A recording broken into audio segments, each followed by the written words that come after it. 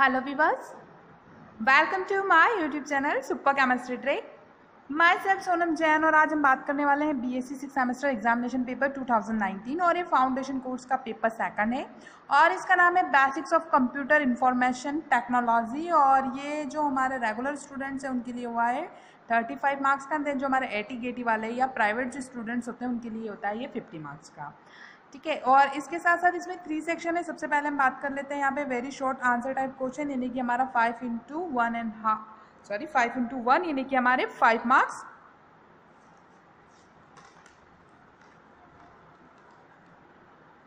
और यहाँ पे इनके आंसर आपको 20 वर्ड्स में देने हैं।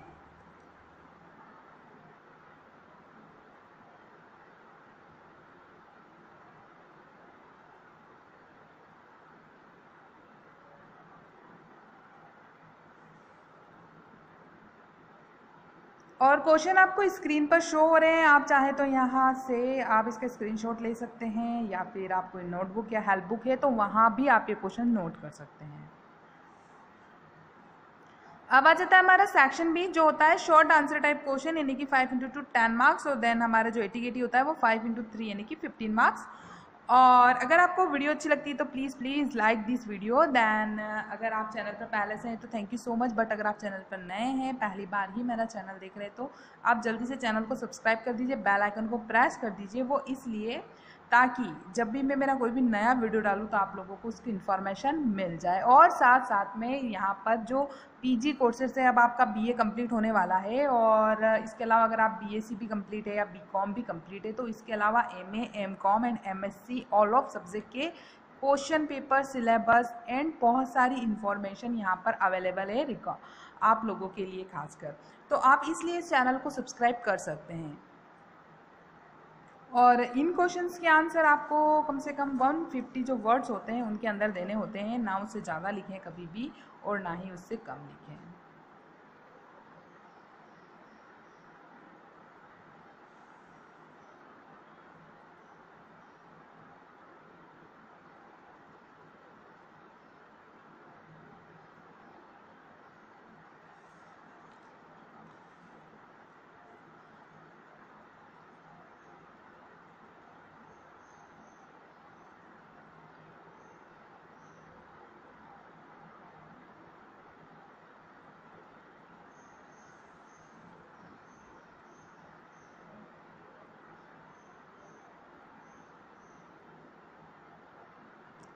अब आ जाता है हमारा सेक्शन सी जो होता है लॉन्ग आंसर टाइप क्वेश्चन, यानी कि हमारा 5 इंटू 4 20 एंड 5 इंटू 6 यानी कि हमारा 30 मार्क्स।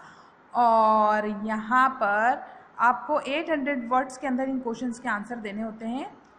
और हमेशा वर्ड लिमिट, आप जब भी कोई भी क्वेश्चन पेपर सॉल्व करते हैं तो प्लीज़ आप लोग सभी वर्ड लिमिट को बिल्कुल आप ध्यान रखें, ना ज़्यादा देने की कोशिश करें, ना ज़्यादा लिखें, ना ही उससे कम लिखें। आप लगभग जो भी वर्ड लिमिट हो उसी के अकॉर्डिंग लिखें।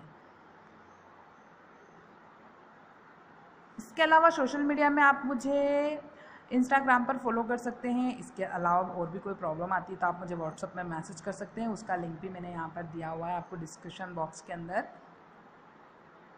तो आप वहाँ से भी देख सकते हैं।